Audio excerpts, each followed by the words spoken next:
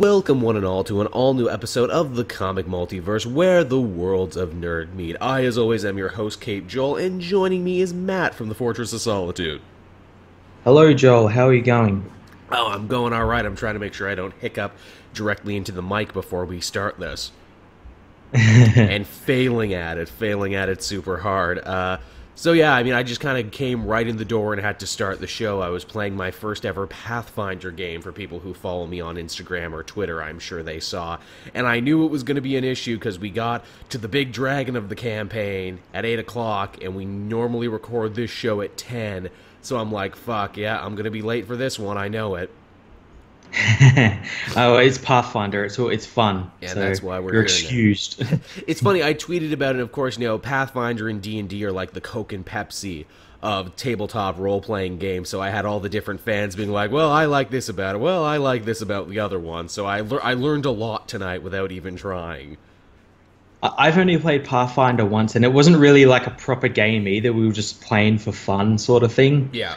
The one thing I've really wanted to play is the Star Wars version of Dungeons and Dragons they have called I think it's called Edge of the Empire or something. I've seen it in like shops and everything, and I've always wanted to buy it, but I don't have anyone to play, or like anyone who wants to play it, and don't have enough people and everything. That would be fucking perfect for us, especially in time for the next movie. Tell you what, everyone, if you're out there and you have a copy of Edge of the Empire you're not using, send it to Matt or myself, and we'll totally play the shit out of that. It looks like a lot of fun. I imagine the problem in a game like that is that everyone would want to play a Jedi or a Sith. Nah, man, Smuggler. Yeah, I mean, that's what I would do, Smuggler or Bounty Hunter. They're the cool ones. Everyone wants to play a Jedi or a Sith. They're too obvious. Yeah. Hey, you know, Troopers are alright, true. There's some pretty good stories written about Troopers. I mean, they don't all suck at shooting things. I mean, hey, look at Finn. That was a story about a trooper, basically. He did alright. Yeah, he was alright. Rex, that's a cool archetype. He did okay. Wedge, even the dudes who just flew the planes around, they were fine. The space planes, you know, the ones. Yeah, the pilots. Yeah, the pilots. You know, those guys who fly the planes. What are they called? Space pilots, yeah, space planes. You know, flyy spacey guys, them. Man, I'm so good at writing science fiction, aren't I? No worse than George Lucas. So, yeah, Matt, believe it or not, there was actually a fair amount of news that dropped this week, and perhaps the biggest one, and the one we're going to talk about first, is something that I'm sure will be near and dear to your heart, especially as I look across at your Skype portfolio right now, and it's a picture of you in a Superman shirt. Superman is getting a new costume. Yeah, and it's a slight update on the one he's got at the moment, but boy, does it make a big difference. Yeah, I say new costume in giant finger quotes on here. Basically, it's the costume that he has now, only with a less emphasis on the whole, you know, scale mail thing. The red boots are back, and the red belt looks more like the classic red belt. Yeah, he's got, instead of like the one he's got at the moment, it's kind of like a diamond shape. This one's he's got like the House of L symbol as a belt buckle sort of thing in yellow, and he doesn't have those stupid arm bracelet things anymore. Yeah, those are fun. Which I'm happy for. So basically, it's the classic Superman costume that we all know and love, minus the red trunks, is what it is now. Essentially, yeah. Essentially, which, of course, if you had listened to the show in the previous week when we had talked about it, Matt shared with us his amazing theory about the Superman we're dealing with right now in comics possibly being the blue electric Superman, and that the new 52 Superman who died was red, and at the end of the next Superman story, Superman Reborn, I said what would happen if they fused together. I think that's what's going to happen, Matt. I think it is definitely going to happen, because you look at the Superman at the moment, his costume is mostly blue. Mm-hmm. He's just got, all that's red is the red cape and the shield. That's basically it. And then you combine that with the new 52 costume. He gets the red boots, a bit more red on the costume with the belt. It could happen. And they're already hinting and teasing that in the Superman Reborn story, Superman New 52 will make some sort of reappearance. So, I mean, geez, wouldn't it be something if we called it right again? Oh, God. If we did, people have to start taking us a bit seriously. Yeah, because it's like a crazy theory, but it's not a totally crazy theory. Because it's like, imagine if we did marry the New 52 Superman that a lot of new readers started with the classic Superman that everyone knows and loves. It's a crazy theory, but then when you realize that like Jeff Johns is the one like sort of setting up everything for Rebirth, you're like, no, I could see him do that. Yeah. And I think a lot of people would really enjoy it, and I think it would be like, yes, this is the Superman who's here to stay now. This is the Superman for this generation. Yeah, and it'd stop all those people whining about the New 52 Superman going and everything. He's technically back, but not. Yeah, he's fused into true Superman, Shin Superman. The one and only. And keeping up on this DC Rebirth bent, the other big piece of news that came out this week was also related to the bigger plot lines going on in the Rebirth era of DC. I was going to say event, but it's not an event. It's an era in publishing right now, and that is they've announced a brand new Batman Flash crossover called The Button. Yeah, it looks like Batman and Flash are going to start investigating the comedian's button that Batman found in the Batcave. Yep. So taking them a while. 20, I think this is running through like issues 20 and 21 of Batman and Flash. Mm-hmm. They took their sweet-ass time getting to work on this, didn't they? Yeah, I think there's also another event with Supergirl about the search for Saturn Girl as well. Yes, I think that's happening as well. Yes, which they were sure to make reference to in the newer Justice League versus Suicide Squad story, and the whole thing with Saturn Girl and the Legion of Superheroes is a big hanging thread from from the Rebirth. from Universe Rebirth. So it's going to be a pretty damn interesting time in DC Comics right now. The shit's all lining up. It's all happening. Yeah, it's looking to pay off in a big way, hopefully. Yeah. I mean, it's crazy to think. Did you ever think we would be here, Matt? Especially if you listen to old episodes of the podcast, like during the DCU era, short-lived though it was. You and I were like, oh yeah, continuity over creativity. Geez, they just can't seem to get it right, can they? Yeah, it's really strange to think. And that was only like a couple of months before Rebirth. And it kind of makes sense now because you look at it and you think, oh, they probably knew Rebirth was coming, so they just didn't give a shit about this DCU thing anymore, and everything just turned to shit. And yeah, it's been a total change around of what's been happening. It is a perfect example of how in the comic industry, how quickly fortunes can change. Oh yeah, definitely. And it's funny, DC Rebirth is flying so high right now, and Marvel is having a hard time finding their footing after Civil War II kind of dragged all the books down with it for a couple months. Yeah, definitely. And the delays and everything didn't help it at all. Now, that's not to say Marvel isn't putting out good books right now. Mighty Thor is as good as it's ever been. Captain America, this is one of the most interesting times to be reading that book. You got the Champions and all the new moved around Avengers team. But by and large, though, when people are talking about what they're really loving and, what's really crazy in comics right now, more often than not, it comes out to be DC Rebirth. Oh, yeah, totally. It's the top of the sales charts and everything. I wonder, will Marvel, looking at what DC's doing, will they try and, radically shake stuff up for themselves? Maybe. I don't know. Like, how could they even radically shape it up? I know a lot of people have said they had the perfect opportunity to shake stuff up at the end of Secret Wars and really go from scratch, but they chose not to do it. They chose to stay the course. Yeah. Well, I mean, here's an interesting theory and one that I've been kicking around. Isaac Perlmutter, we may have talked about this on the last episode. He may very well be leaving comics publishing soon to take up a career in politics. Apparently, he's one of the people being eyed for Trump's cabinet. So don't be shocked if there's a new powerhouse, new power player at Marvel Publishing in the future. Yeah, it would definitely set a good precedent because he's not very liked. No. As far as I've heard, and he's sort of the reason as well why like the movies and TV are kind of connected but not connected. So I could definitely see if he moves out, everything's sort of changed across the board in the comics and everything. Maybe they would have to restructure everything. And I mean, he is a suit, He is a money man, and no one likes suits or money men. No, especially when all they care about is money. Not even other suits and other money men like suits and money men. So yeah, I mean, there's something to look forward to. And from the DC side of things to the Marvel side of things, we turn our attention to Netflix. We got our first look this week, Matt, at the fully assembled cast of Netflix Defenders. Looking pretty good. Looking pretty good, all hanging out. I like it. It looks like an old band photo or something. They're hanging off the back of a truck as it drives. Yeah, yeah. And did you notice the number on the truck? No, what did it say? 616. Ah, that's excellent. I thought that was a nice little touch. That's really, really good. I guess we'll be getting Iron Fist before we know it, huh? Yeah, like start of March, I think. Shit, that's gonna be good, man. Or like mid-March, so yeah, it's like a month and a half, 2 months away. Jesus, this Netflix universe hit us quick, didn't it, with all these series? It's strange to think, because I remember when, it was the week before the first season of Daredevil was coming out, and we were all so excited and everything. Now we're, 2 seasons of Daredevil in, a season of Jessica Jones, Luke Cage, we got a Punisher show coming, all this stuff happening. It's all happening, and it's all happening on Netflix, and fitting that, it should drop the same day or around the same time as this image from the TV show. We got a brand new look at get this, Defenders comic book series that Marvel will be putting out with the exact same team from the TV show. I wonder why that's happening. I know, right?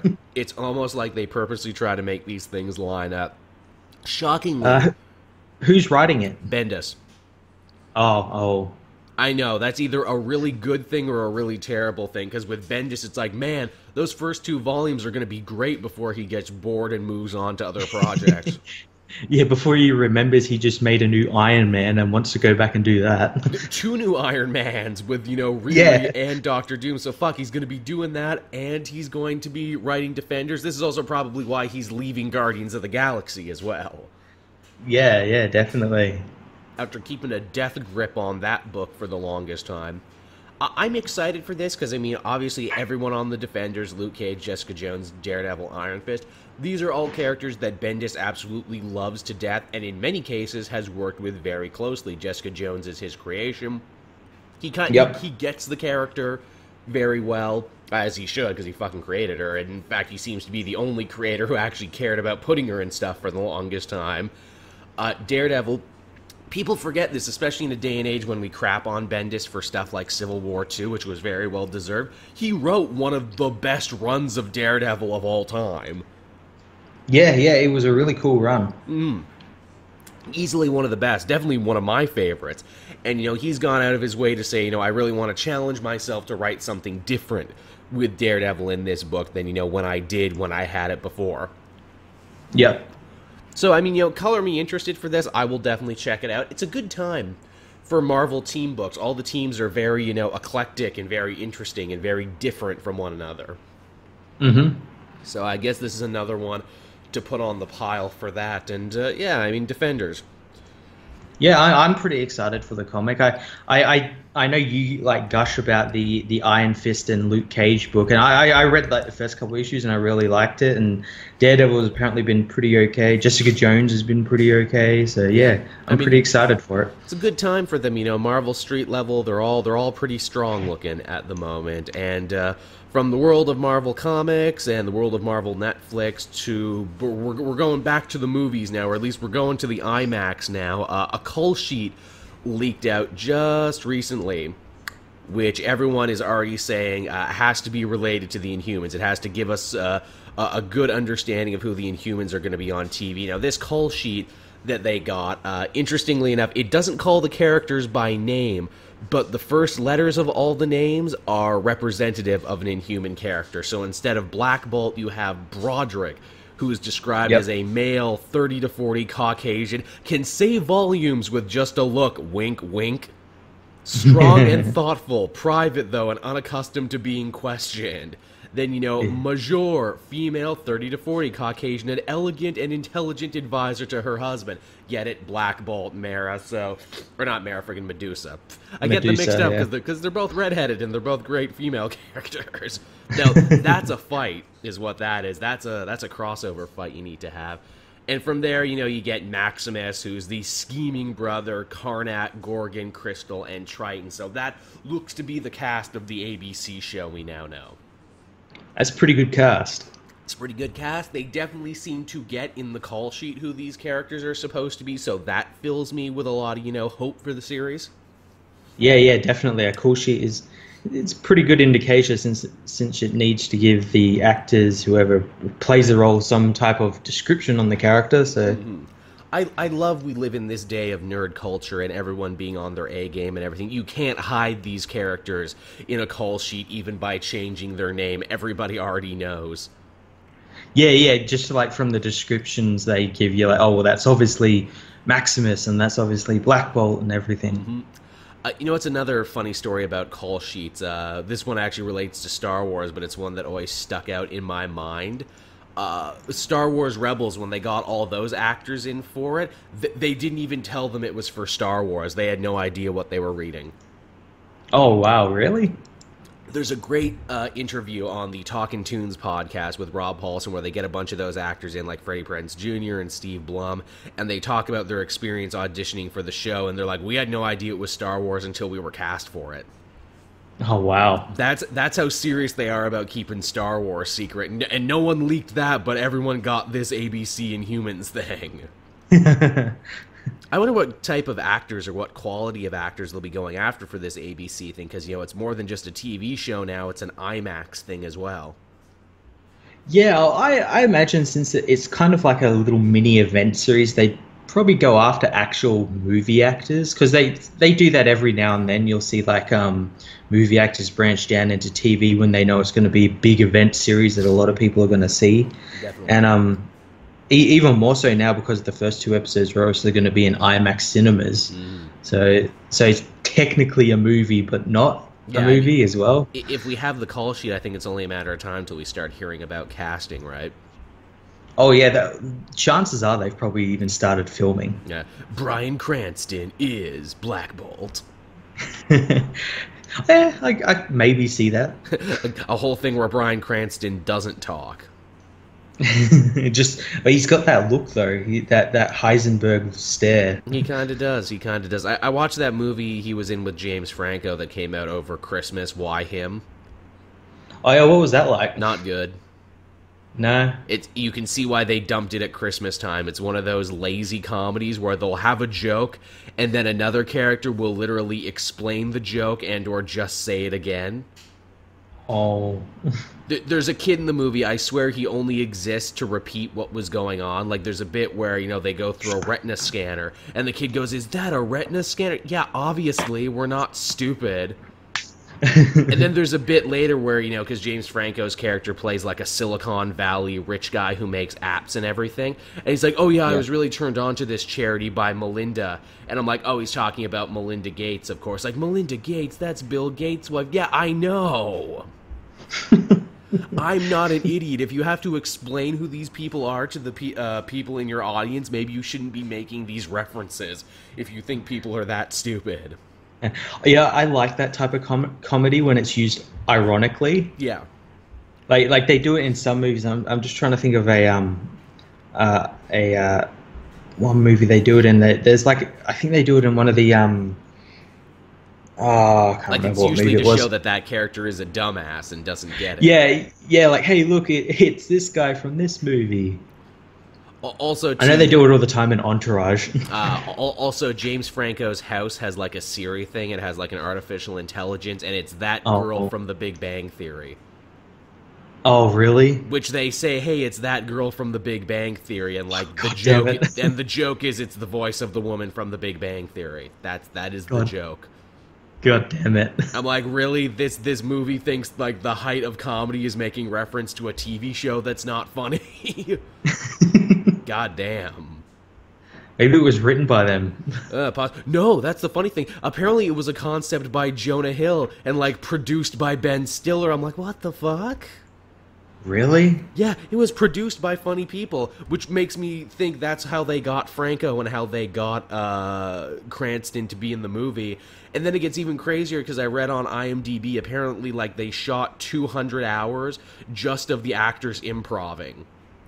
Oh, so it's that situation where they make a simple popcorn comedy, but there is a way better movie in there somewhere. I guess, and I'm like, Christ, if this is the end result of 200 hours of improv, I would hate to read that script.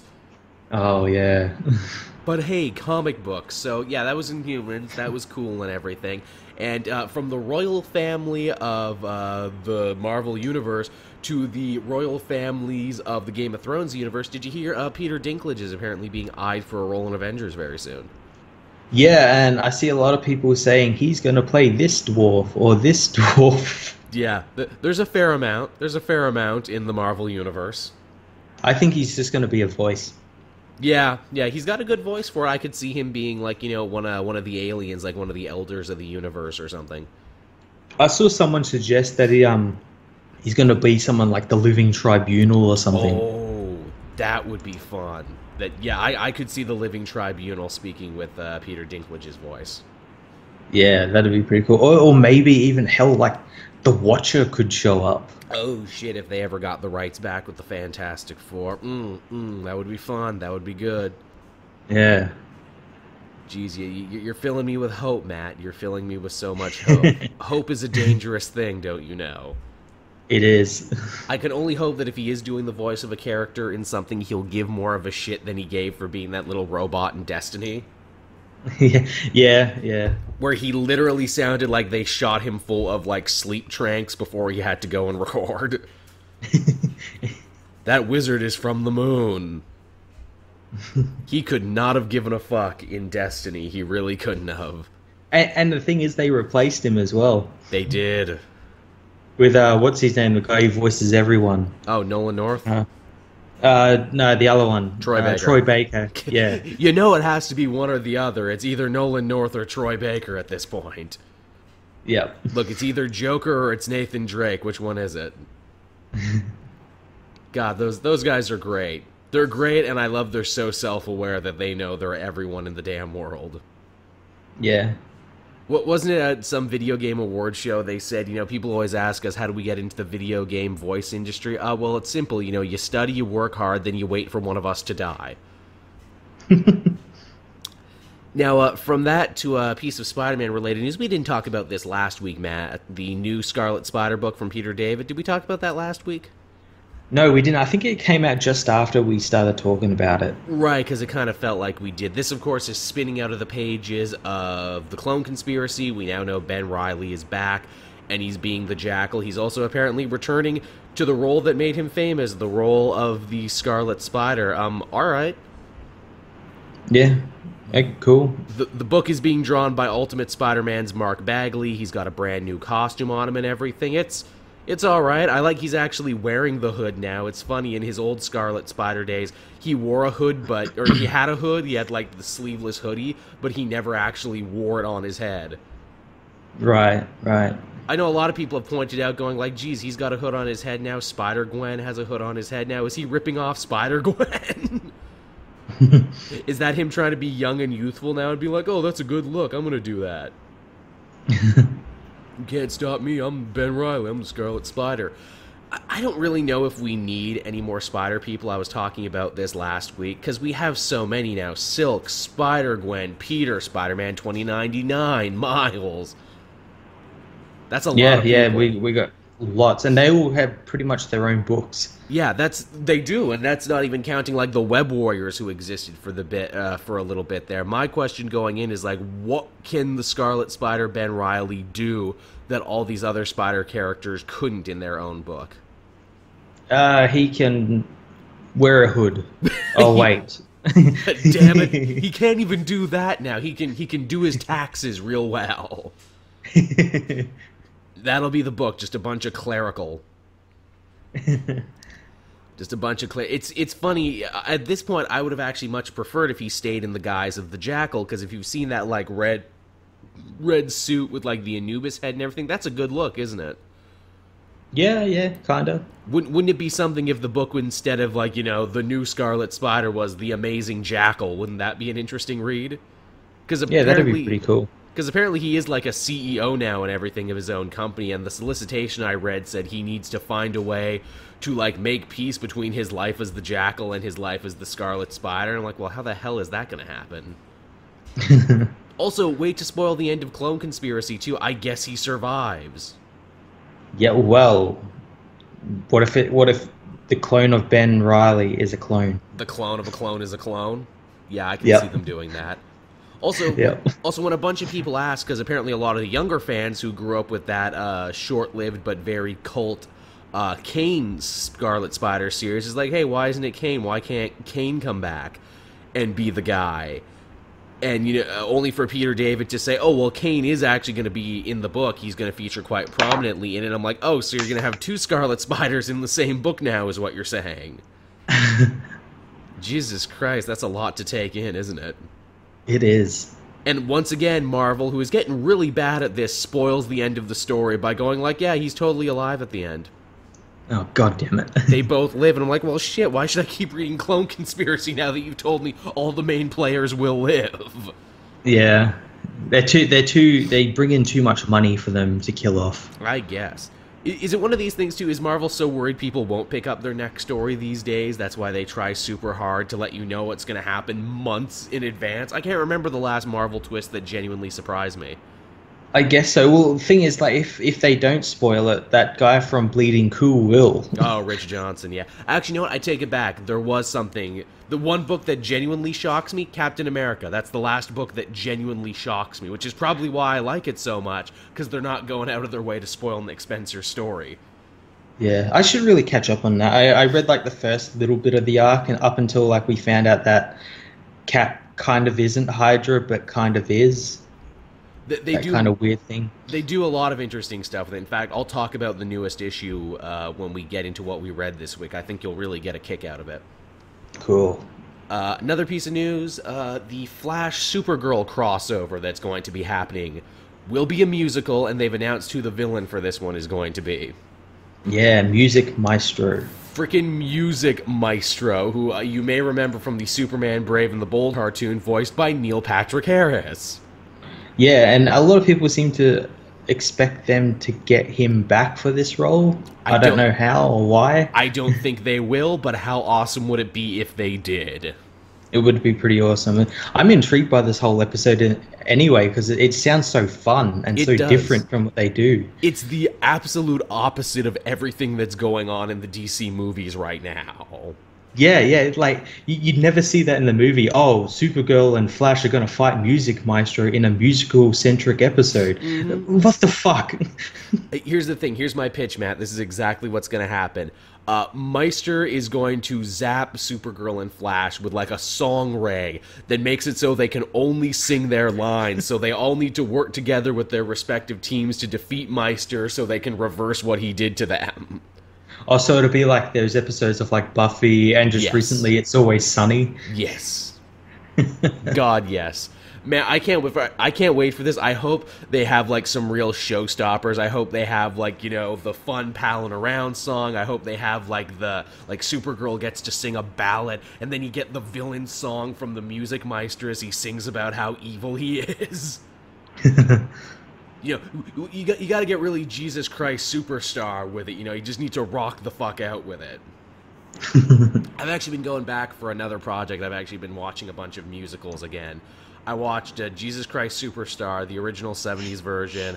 I watched the updated remake of Little Shop of Horrors. That's what I've been going around doing. Oh, nice. There's a lot of good shit in there. I've been singing a song in my heart. And from that piece of DC TV news to another piece of DC news, and this one's a little less great. This one's a little less fun. This is more of a little head smacking.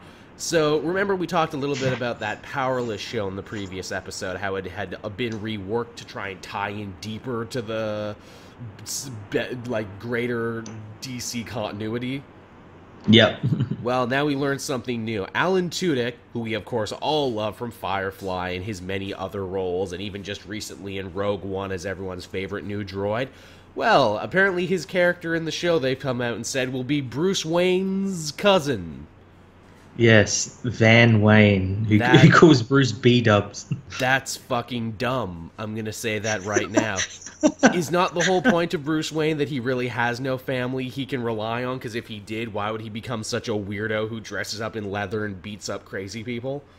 Exactly, and I've actually seen people like tweet at the actual Powers account saying, like, if Bruce Wayne had family. Why did he not go live with them when he became an orphan? Exactly. Thus making Batman not even a thing. At least with, like Batwoman, who is his actual cousin in the comics, and, her father, Jake Kane, and everything, at least they make a point of being like, yeah, well, their families were really estranged and everything, and that was his uncle on his mother's side, who really didn't like the Wayne family and everything, so there was tension there.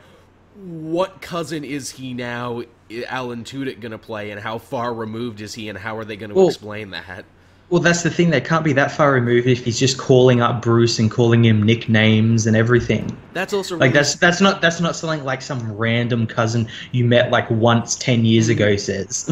That's also going to be really dumb. I don't want to watch the show and be like, "Hey Bruce, hey buddy," on the phone, but never actually see him, because why would you ever actually see him?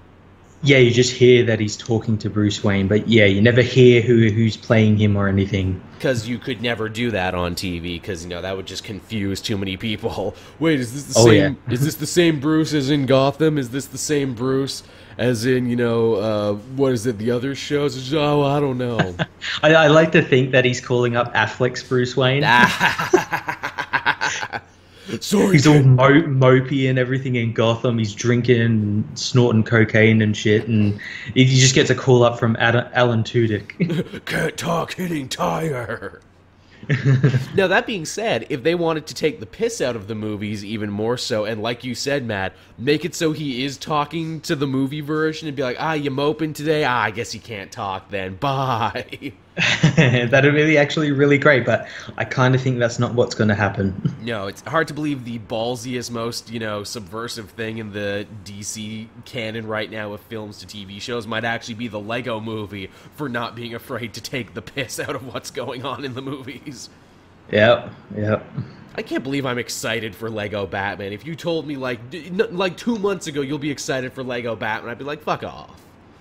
Yeah, I know, it's going to be a better Batman than what we've got at the moment. Maybe that's the Bruce Wayne Alan Tudyk is talking to, the Bruce Wayne from Lego Batman. Will Arnett. Dude, Will Arnett does TV. He could fucking show up as the Bruce Wayne of this universe, just to really confuse you. Wait, aren't you usually Lego? Yes, I'm normally Lego, but I'm human now. Oh, that guy, Will Arnett just sees the world in Lego, that's why. Yeah, too many hits to the head. Yes, he just sees the world in yellow bricks. Now, there we go, Matt. We wrote it. We did it. We did it. We cracked it. Powerless, best show ever now, thanks to us. You're welcome. Yeah, if that's going to be the mid-season finale, then yeah, you can thank us later. Send us a check. And it's got to be a comedy thing, too. It's like, oh, no, my cousin Bruce is coming to stay for the weekend. What do I do? Oop-a-doo, everybody. We gotta clean up, and you gotta make Bruce think I'm a rich guy too, even though I'm not a rich guy. God, it also opens up another door. It's like, okay, so if he's Bruce Wayne's cousin, does that mean Batwoman exists in this universe too? She would technically be his cousin as well. Could we see her? That's the thing, like what we've seen on it, this universe is only populated by C and D list superheroes and villains. So no, probably not. The hero, quote unquote, that they've got for the TV show is like some really obscure DC hero from like the 80s or something. Oh, of course, nice. I can't even remember her name, but yeah, it's not someone you see in like comics these days. I make fun, but truth is, Powerless might actually be pretty refreshing because it stars a lot of people we like. It does, but what I've seen so far is it looks really bad. I was saying to myself, hey, you know what? The American version of the IT Crowd starred people you liked, and it still fucking sucked. Yeah. Look at that, everyone. If you're bored, go check out the American version of the IT Crowd if you want to kill some brain cells. Don't. Yeah, and I'm not even one of those people who are like, oh, American versions of TV shows ruin the subtlety. But no, really, it ruined the subtlety, and it was the worst. Yeah, it was the worst. You compare that to like the American version of The Office. The American version of The Office is great. Yeah, it actually does it pretty good. Goes on for longer, but pretty good. Yeah. And, talking about going on longer, we're going on longer, too, because it's time. It's that time of the week. It's time to talk about what we read this week. And I read a shitload of stuff, and I'm still not even done. This was a nuts week. I know. I've still got at least 5 or 6 books to go, and I've already done over 10. I'm so tired, Matt. I'm so tired. Please help me. I don't know what I'm doing anymore. Who would like to go first? Would you like to go first? I think I went first last week. Did you? Okay, I'll go first this week. And, because I buried the lead on it and everything, I'll talk to you about Captain America #9. This is the big trial of Maria Hill issue. She's finally going up on military tribunal for all the evil shit she did during standoff in Pleasant Hill. And you think, like, Jesus. Yeah, I know, right? Yeah, the wheels of justice move mighty slow, Matt. It takes time to bring her up on this. Also, I love she was just doing her job in other books, too, even though she was indicted for horrible crimes against, horrible Geneva Convention violations. She was still just, punching the clock 9 to 5. That must have been pretty awkward at the coffee machine. Hey, Maria, how you doing? Military tribunal. Yeah, I've been bringing it up on trumped-up charges. Trumped-up charges. No, I totally didn't create a supervillain Abu Ghraib where I tortured people's minds. No, I totally didn't do that. I did that. Well, that's the funny thing. She's not denying anything in this issue. She's like, yep, I did it. I'll do it again. I'm not going to say I'm sorry. Yeah. Sounds like her. She is totally the Marvel Universe's answer to Amanda Waller. This just morally dubious, morally gray, like, hey, I did it for a reason. You need monsters like me to protect you from the other monsters. But her big Hail Mary play during this whole thing is she's like, okay, you won't indict me if I give you a great invention that only S.H.I.E.L.D. can give to the world. And what she essentially does is she throws all her scientists at creating an energy shield powerful enough to encompass the whole Earth and protect it from a Chitauri invasion, which we know now is actually being masterminded by Captain America to keep the superhero community busy. You would have thought like a planetary shield would be like one of the first things they do once they find out there's like superhumans and evil space aliens. You'd think that'd be like the first thing on the list. You would think so, and the irony is not lost on me or anyone else in the room that literally Maria Hill's plans for fighting evil aliens is, I will build a wall around the Earth and keep all of the evil baddies out. That's all literally the space her Mexicans. That's literally her plot. She's like, and I will make the Chitauri pay for it. You don't think they have money because they don't wear pants, but they do. And the whole, military tribunal is like, this is stupid, you're obviously trying to get out of this, we're going to throw the book at you. And she's like, yeah, of course you would say that, all the more third world countries who want trade with aliens and everything, but all the Americans and everything, of course, the Americans and the Brits and all the major world powers, they're not going to say no to this, and so I'm going to walk scot-free. And she does. And so now we got the whole wall thing going on. But yeah, that was the trial of Maria Hill, and I thought it was a great moment of her just being an evil bitch. Yeah. But also, it's more than just a shield, too. It's a shield, but it also interferes with, teleporters and everything else on Earth. So pretty much the way she's doing it is if anyone wants to come to Earth, they have to go through S.H.I.E.L.D. So yeah, it's... I'm going to build a wall. She will build a wall. I like that. I'm like, man, in a story with Nazi Captain America, Nazi sleeper agent Captain America, it can still get crazier. I'm like, what the hell is he going to do for an encore at this point? And now I will eat chainsaws while juggling them. But yeah, that was Captain America. What did you have this week, Matt? I had Justice League Power Rangers issue 1. Oh, fuck yeah, let's talk about this. Oh god, how awesome was it? Oh my god, I love it so much. I just want to rub it all over myself. It's funny, they really spend the first issue here explaining the particulars of how a Power Rangers Justice League crossover could realistically happen, and Tom Taylor, who we love on this show, chooses probably the smartest way I could imagine, and that is, oh yeah, well, it was a teleporter malfunction. Yeah, I said, it's kind of cliched, but it's fine because of the fucking Power Rangers. Shit like that would always happen on that kind of show. It would. And people forget, the Rangers teleporter is one of the most powerful teleporters in fiction. It can teleport you to other planets. It can teleport you all over the place, but they never use it for more than just to get them downtown. Yeah. So to see them sort of use it as this sort of plot device that transports the Rangers over to the DC Prime universe, it's pretty cool. Pretty cool. And the Rangers, kind of short first issue though. It really was. Kind of short. It really was. It was a lot of getting to know you stuff. The Rangers beat Batman. Let's just say that. Yeah, Batman has to call in the Flash. Mm-hmm. I love it. Batman is manhandling Zack, who is ironically the POV character for this. I think it's interesting that we A, spend more time with the Rangers this issue, and B, they let Zack be, our audience avatar. I guess he never got to do much in the show, so here we go. Here's a good thing for him. Yeah, they probably just wanted him to do something. For a change, yeah. I like Batman's beating on Zack, and then the 5 other Rangers coming in, boom, it's 6-on-1. Yeah, and then Batman realizes he's outgunned. That's fine, I got friends too. I'll call my friends to come and help me. They've got colorful costumes too. They even do a take on the whole, classic, oh, hey, you're not from this universe, you're not from my universe, let's fight.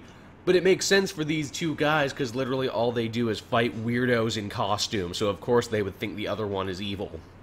Yeah, they would think they're Rita's henchmen, or Lord Zed's henchmen or something. Yep. Yeah, I like, too, this comic pulls no punches, because when you dig into the first page, Angel Grove is already destroyed. Yeah, over 300,000 people are dead and everything. And Superman comes floating down, he's like, I'm sorry, I'm so sorry. But then they cut him off because it's like, wait, is he sorry because he couldn't save them, or is he sorry because he did that? Yeah, that's pretty interesting. I didn't think about it like that. Yeah, I like it. So like, oh yeah, they're pulling no punches. They're setting it right up for you. This is what's happening. Yeah. But yeah, it's a fun time. If people are wondering, hey Jill, you didn't do a review for Justice League Power Rangers on your channel, yeah, because that's over on the DC Fan channel. Actually, you can check that out there if you're so interested. Yeah. So yeah, that's that one. That one's definitely a pickup. That's just a fun, good time is what that book is. Yeah. What else did I have this week? Justice League v Suicide Squad, number 4.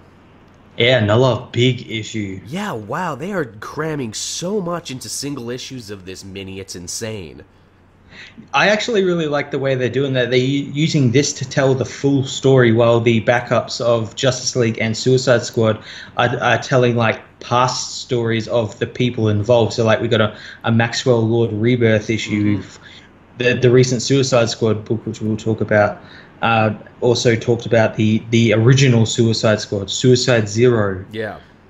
And stuff like that. So yeah, I really like what they've been doing with just having this Justice League versus Suicide Squad book be just about the pure story, not saying, oh, you need to read all this stuff before you read this book and everything. It's very well handled, very well handled. Yeah, especially for a guy who has only really written The Flash. Yeah, it's true. Well, he wrote a bunch of indie shit beforehand, but yeah, this is his first big company thing, first big company crossover. Yeah, and it's great. It's so great. He really does find the little moments I love. I love that, Harley and Wonder Woman team up again and remember, hey, weren't we friends in Little Black Book? Yeah, you were, actually. Yeah.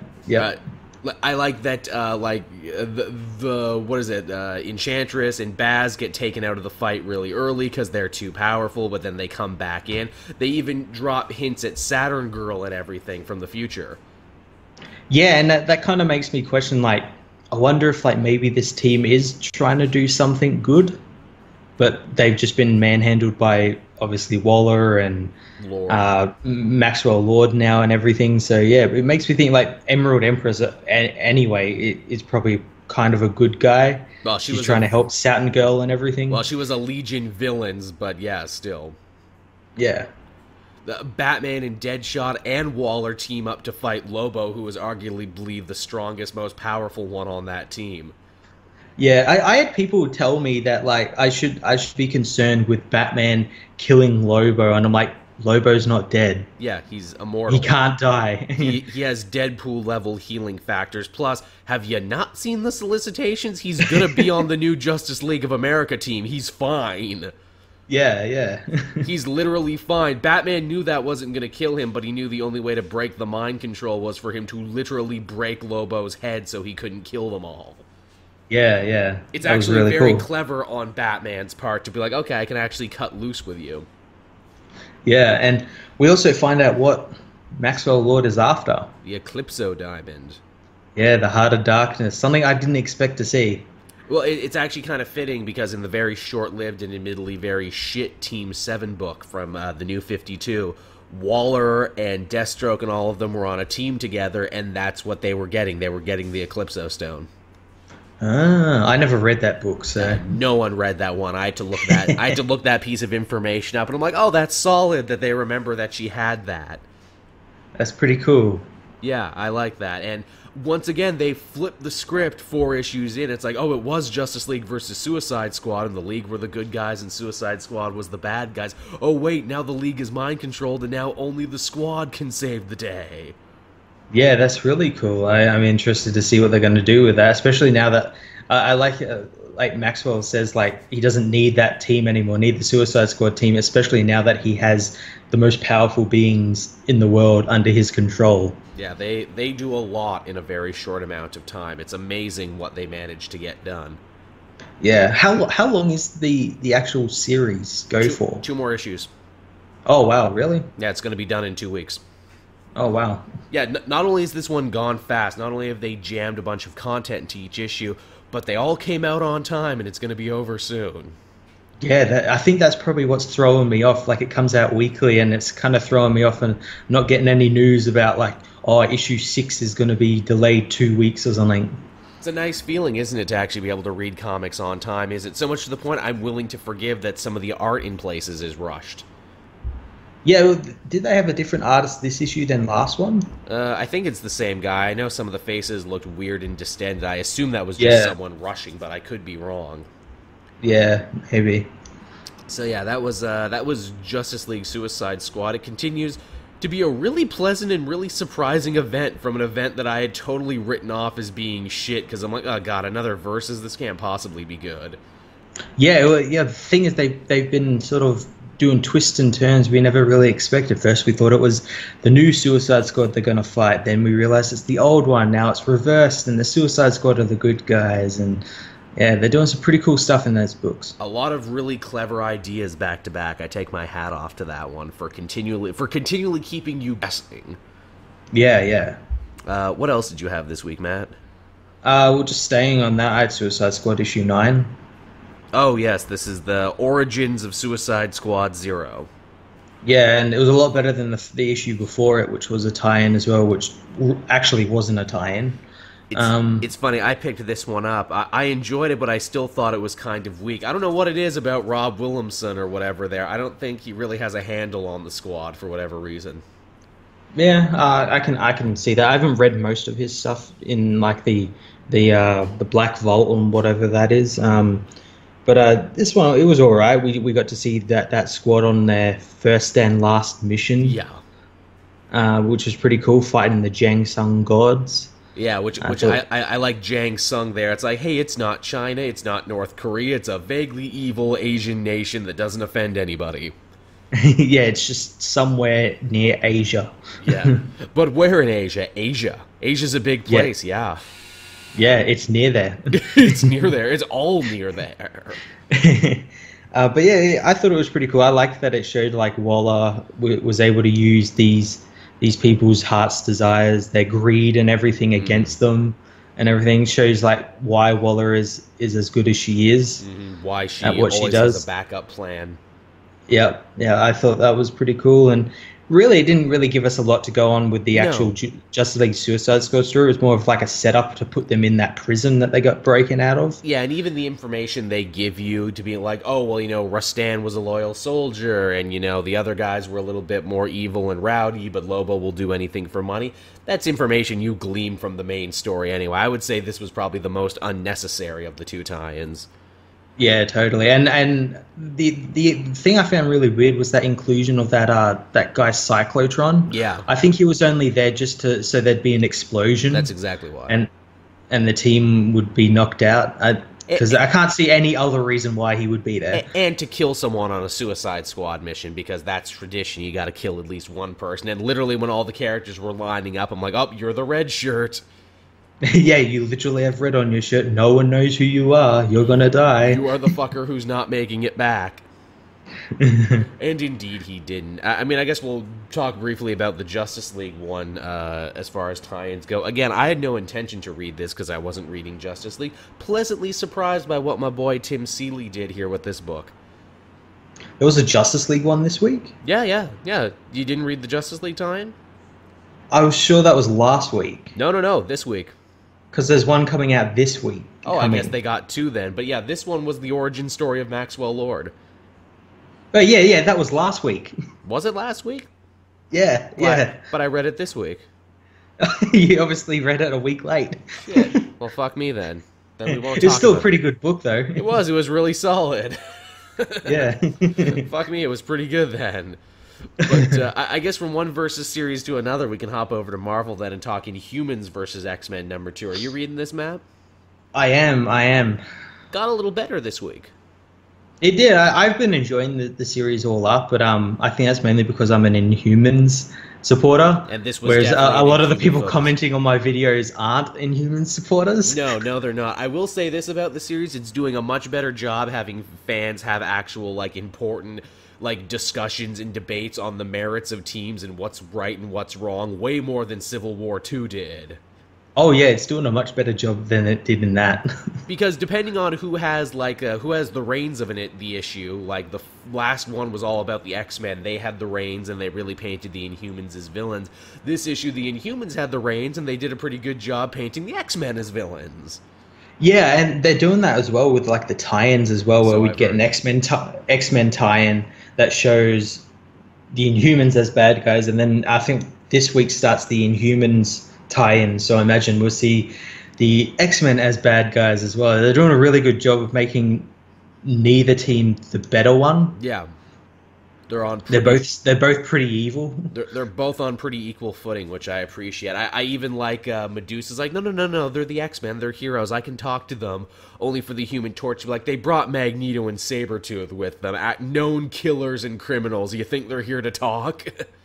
Yeah, and then there's the complete opposite with Storm saying she's going to attack the Royal Inhuman family, not to hurt anyone else, painting them as heroes and the Royal Inhuman family as villains. Well, even then, Storm's we're invading a place, we're rounding up innocent people, they're hating us and throwing shit at us. Oh man, I think we're the bad guys. Yeah. And I'm surprised as well, this issue we didn't actually get to see any of Emma Frost, the woman who caused all this. No, and the one who will ultimately be revealed to be the true villain, mark my words. Oh yeah, definitely.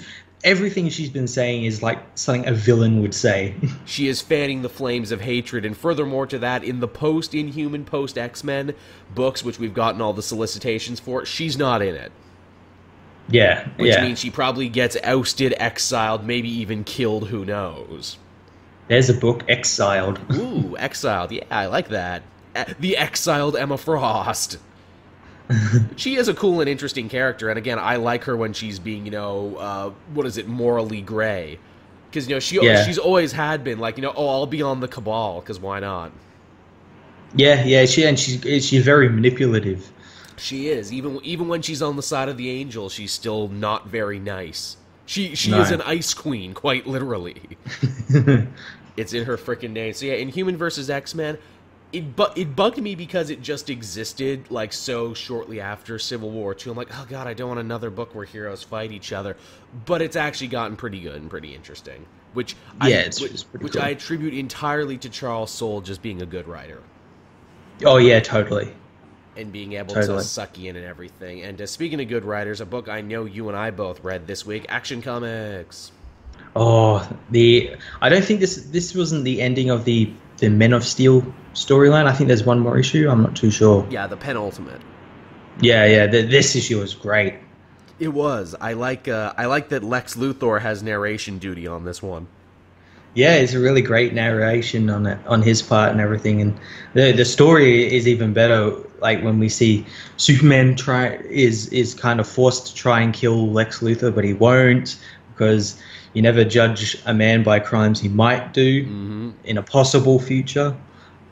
You do what he's doing now. I thought that was really cool and really Superman-like.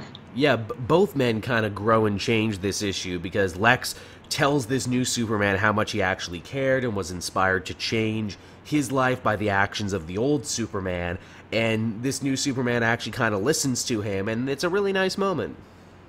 Yeah. I'm still convinced he's got something shady planned, but for the most part, he's a good guy, yeah. I guess. And even by the end of this issue, they kind of reverse fortunes, where now, because they're trapped on a planet with a red sun, Lex has to defend Superman.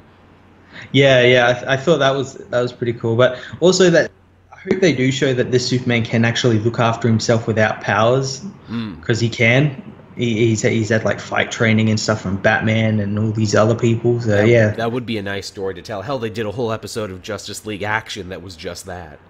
Yeah, exactly. That was a great episode. Yeah, and at the end of this issue, that other Clark found Lois and John. Yeah, and we don't really know, is he a good guy? Is he a bad guy? What's his deal? I'm still convinced he might be Superboy Prime. That would be some shit, wouldn't it? Some type of bad guy sort of thing. I read this one, and then I read Justice League versus Suicide Squad, and like it's just my mind putting it together. But he in that comic says well, and then Maxwell Lord says the exact same thing the first time we see him in thing. It's absolutely nothing, but my mind's like, what if he's being controlled? What if he's being controlled or something? Like it definitely isn't going to happen, but imagine. That would be some crazy far-reaching implications, is what that would be.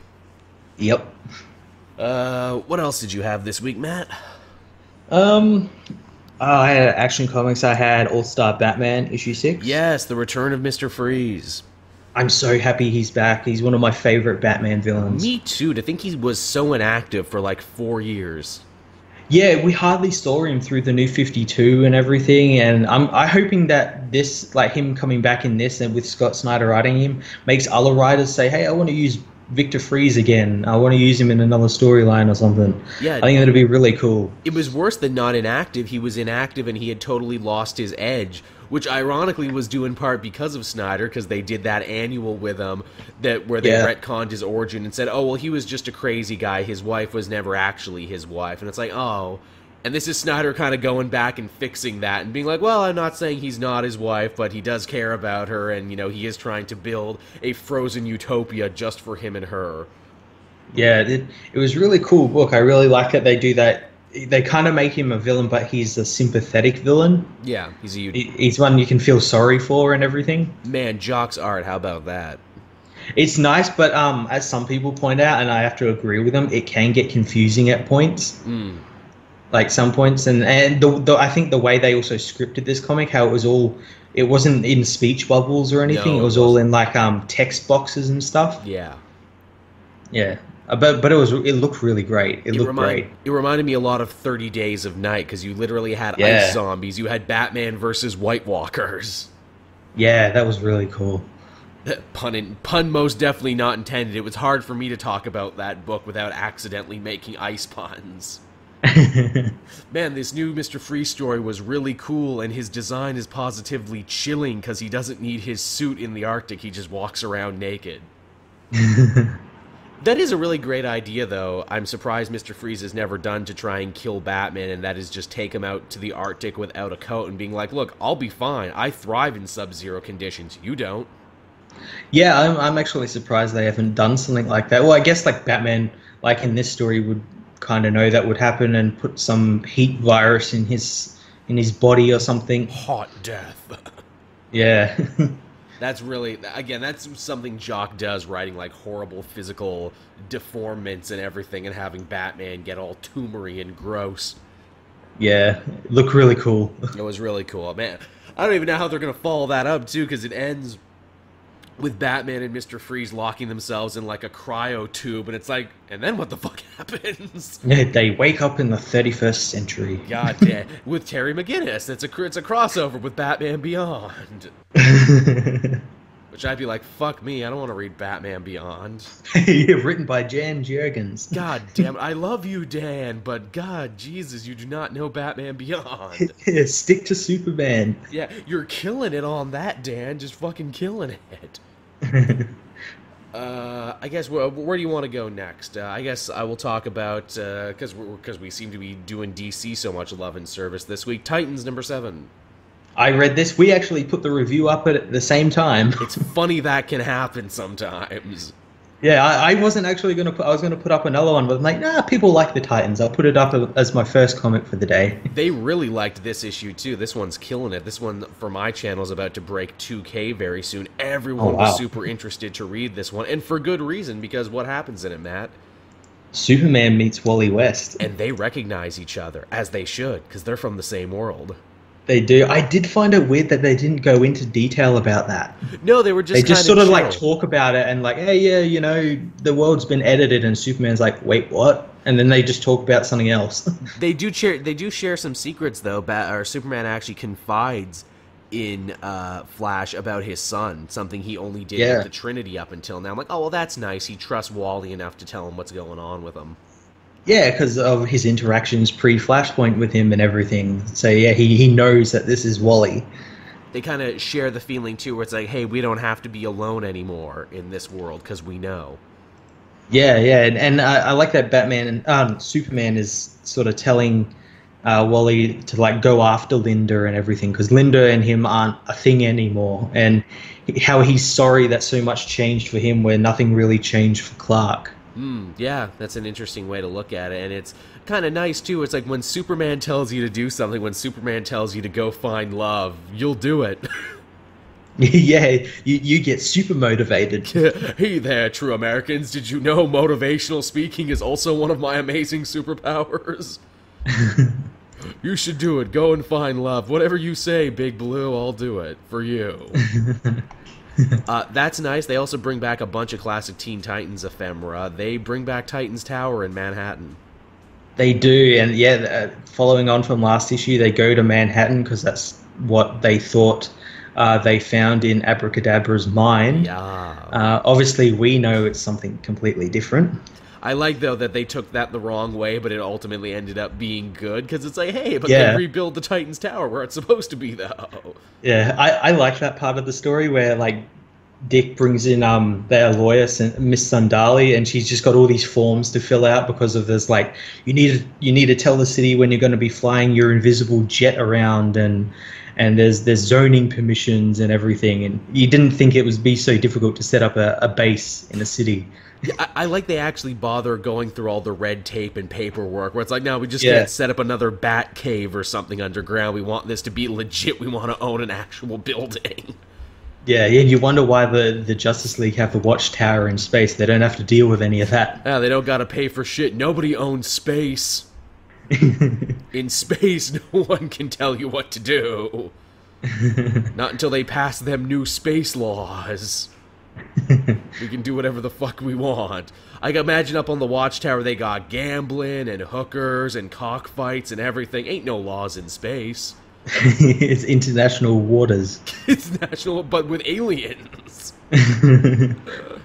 I would say the only law in space is the Green Lanterns, but Green Lantern is there partying with them too, so he looks the other way.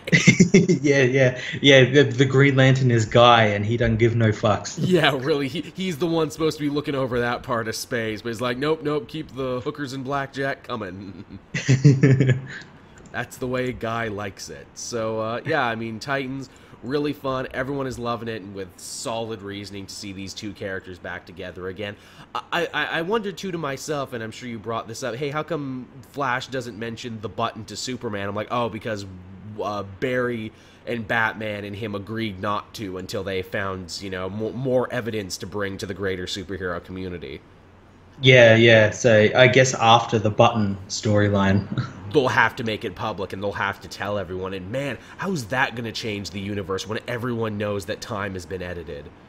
Oh, it's gonna throw some wrenches into the works, I know that. It's gonna have a huge ripple effect. People are gonna ask, are we here for a reason?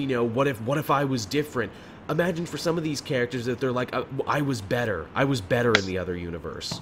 Like imagine Arsenal being like, yeah man, you had a daughter. Yeah, like realizing he had a daughter and all this stuff. He had a good relationship with Green Arrow and everything, and yeah. Yeah, shit was actually better for you in the other universe. I mean, that would be devastating, right? To know there was another time not so long ago when you were in a better place than you were now. Yeah, it'd also make all these heroes very, very upset with Mr. Manhattan. I'm sure it would be like, you changed our lives, you ruined our lives in many cases, and, we want to fight back against you. It might even, too, it might make them mad at, like, Batman and Green Lantern and all the characters who stayed more or less the same. Hey, nothing changed for you, dick. Yeah, and it also might make them mad because they knew before them. They didn't come to them straight away and everything. And then you get characters like Nightwing who's like, whoa, but I found my way back to the way I was meant to be. Yeah. What does that say about me and my life that I found my way back? And then it also brings up the stuff with Dr. Manhattan where he meant for that to happen, for them to all become better. I wanted you to be stronger to fight the next threat that's coming. Yeah. Oh. I had if to... they pull this off. I had to challenge you and break you up for something else. Only so you could come back together again. But then again, didn't they say in DC Universe Rebirth he broke them up because he hated their happiness or something like that? I always thought that's what it was going to be. I hate that your world is not like my world. Yeah, well, he was jealous. Yeah, because my world is cruel and realistic and heroes die in my world. Yeah, I could see that happening as well. Yeah. Another book I read this week, Mighty Thor, number 15. This is the kickoff of the Asgard-Shi'ar Empire War. Oh, nice. A story that could very well have been a crossover, but thank fuck it's not a crossover. It could have definitely have been like a big multi-book crossover by the sounds of it. I'm glad it's not. Basically, Gladiator and the Shi'ar elite, they show up in Asgard, they kick all the asses, and they kidnap Jane. Oh, really? I know the Shi'ar elite are in the Thanos book at the moment. Yeah. They show up, they beat everyone up. Apparently they're following these new guys called the Shi'ar Gods, who are like these two shiny people. Oh, shiny people. Yeah. Also, people ask me some interesting questions, because Smasher is there, and I know you were telling me you became a fan of Smasher and Cannonball in that other book where they had like a kid and shit. Really? I said that? Yeah, that was like back in Avengers World or some shit. Oh, yeah. Oh, God, yeah, that's going back a while. That's going back a long while. I was surprised. I always love it when our fans show they have longer memories than us. Yeah, goddamn, now you're making me remember Avengers World and how amazing that book was. Yeah, you were that book was amazing. Yeah, you were all over that book. So yeah, I mean, that's really all you can say about Mighty Thor number 15. Continues to be awesome. You thought the War of Realms was epic with all the sword and sorcery, Lord of the Rings fantasy stuff. Well, guess what? Thor is a cosmic book now. Yeah, well, that's like the Unworthy Thor book. That's now a cosmic book as well. Yeah, in fact, Unworthy Thor, the way he looks now, he's on the cover of this, which makes me wonder, is this the book where they're finally going to meet up again? Yeah, well, he appears to be coming back for the Ultimate Hammer and to help Asgard and everything. So yeah, definitely, probably. It would be funny to see the Asgardians losing their war against the Shi'ar, only for Unworthy Thor to come back and be a hero again and save the day. And that makes him worthy of the Ultimate Hammer. Yeah, and then to like have Jane kind of wonder, well, shit, he's back now. He's doing the thing. Do they even need me anymore? Do I even need this anymore? Yeah. Well, then it gets even more interesting because we find out in this issue Jane is still dying very much because she's spending so much time as Thor. It's still continuing to purge her chemo, so she's very close to being on death's door right now, and she'll have to make a choice. Do I be Thor 24/7 and live, or do I die as Jane Foster?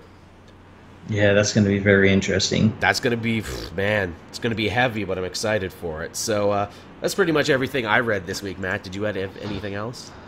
Yeah, I had, what did I have? I had Earth 2 Society, issue 20. Nice, still digging that. I think this is the penultimate issue before the book ends. Really? I just read the solicitations, and there seems to be more solicitations. Yeah, well, it's a monthly book. It's once a month. Right. So yeah, I think it's ending very soon because they're coming to the final fate of Earth 2 is what this story's called. They're still running around that rebooted Metropolis and everything. The Sandmen are attacking them. Ultra-Humanite is the one who's running everything. Oh, sweet. And what I really liked about this issue is how paranoid the heroes were. They've got this city that's in pristine condition. No one's touched it. This world that's perfect, and they're all like paranoid about this massive attack by the Sandmen because they don't want it to happen. What happened to like the other two Earth 2s? They want it to be left alone and everything, so they're careful about civilian casualties and destroying buildings and everything, and it's really great to see them do that. Yeah, it's nice when heroes care, right? Yeah, it's really great. Make some heroes. Make some heroes, make them care, yeah, most definitely. Yeah. Anything else? I had Hal Jordan and the Green Lantern Corps. Oh, yeah, how's that doing? That's doing pretty well. There was the end of the Bottled Light saga with Larfleeze and Brainiac. Oh, yeah, that's right. They were fighting Brainiac. How cool was that? Yeah, there's a really cool cameo in here. So we find out what happened to that new 52 Lobo. Yeah, I saw him under glass. Yeah, he was been shrunk down, and Guy was going to release him, and then Hal swoops in and is like, "No, we better not release that one. He's bit too much of a handful." I like that they're making jokes about it now, even though that's kind of confusing because we saw slowly over time that Lobo turned into old Lobo. Oh, it's probably a clone or something. It's a clone or a joke. The fact is no one cares. Everyone's just happy old Lobo is back. No one will question this. And if they really care, then they'll hear my pitch for a Lobo miniseries that explains what happened. What's the pitch? Lobo didn't really die because he can heal from practically everything. So he healed from other Lobos' attack and found him. Yeah, that sounds about right. Fair enough. You know, here's a pitch too. I know it's kind of a Marvel thing, but have Lobo kills the DC universe for like a one-shot. That'd be pretty cool. That's a fucking one-shot right there. That's a goddamn Elseworld story right there, and you know it. Imagine Lobo killing the DC universe, and you do it like a straight-up comedy. Yeah. That's a freaking book. But yeah, that book was pretty good, and it ended with the Sinestro Corps and Green Lantern Corps forming one giant corps. Oh shit! Do they have a new name, or are they just the Joint Corps? Nah, they're just the Joint Corps. They should pick a new name. the slightly brownish Corps. The Dual Corps. Hey, what do you get when you mix yellow and green together? Brown. You get the color of poop. You are Brown Lanterns. You are the masters of shit. I love a fan of ours actually did Brown Lantern fan art for us back in the day. Yeah, that was good. That was good stuff. MD Kex, wherever you are, man, that was good shit. That it for you, or you got more? Nah, that's it. Okay, so yeah, I guess that'll just about do it for us, everyone. You know, good, solid show, meat and potato show, no fucking around kind of show. Just, you know, getting in there, getting it done. We hope you enjoyed listening to it. I know I had fun bringing it to you. As always, if you are a Patreon, you will be getting the show first before anyone else as soon as it's done, which it's 11:30 now, which means I'll probably have it up by midnight. Also, too, if you want to download the show and follow it around with you everywhere you go, be sure to go to the Podbean account, all of which is linked down in the description. I actually did, Matt, I don't know if you saw this, I actually did get us a SoundCloud page officially, and I actually put up episode 41 just as a test. I don't know what the limits are on that, and I don't know how much you have to pay, but yeah, we officially have a SoundCloud thing now, and maybe for the future I'll do more with it. Cool. I was looking at the thing, I'm like, well, can we take the episodes we have now in an RSS feed and just put that over on Podbean? You can, but you can't, and it's a whole big thing, and I'm already like 2 months of money in to Podbean, so maybe when my money's up, I'll have to decide what I want to do next. I know a lot of people have been asking for iTunes, and I want to try and bring the show to iTunes, because it's just easier for people with iPhones.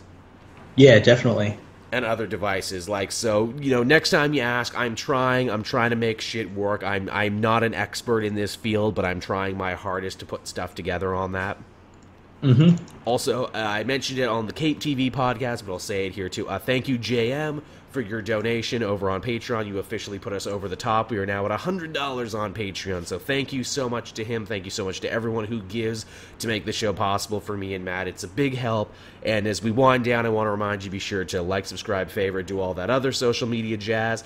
Matt and I both have Facebook pages. We both have Twitters. Those are all linked in the description. You can find those there for more news and updates on the comic multiverse. Any parting thoughts, Matt?